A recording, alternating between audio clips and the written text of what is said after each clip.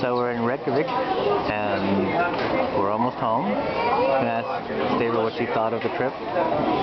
What was your favorite part? Okay, I love Denmark. It's so cool.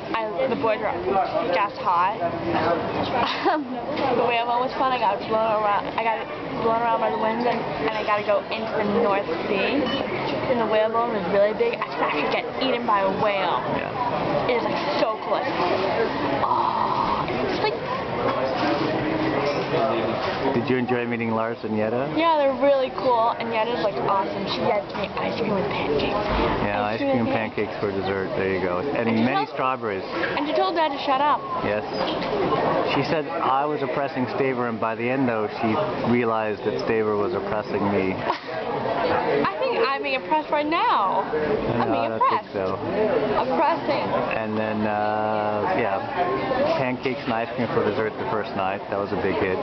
Tivoli was awesome.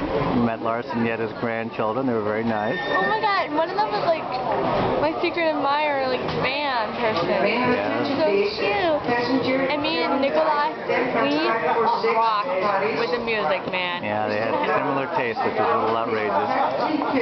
We had hot chocolate everywhere. And he wouldn't share the ice cream, the whipped cream with me. We went on a boat tour in the rain. Which was pretty cool, actually. We ducked down under the bridges. Anything else we remember? The boys. Yeah, I think you mentioned those first, actually. Well, that's it. Okay, bye-bye.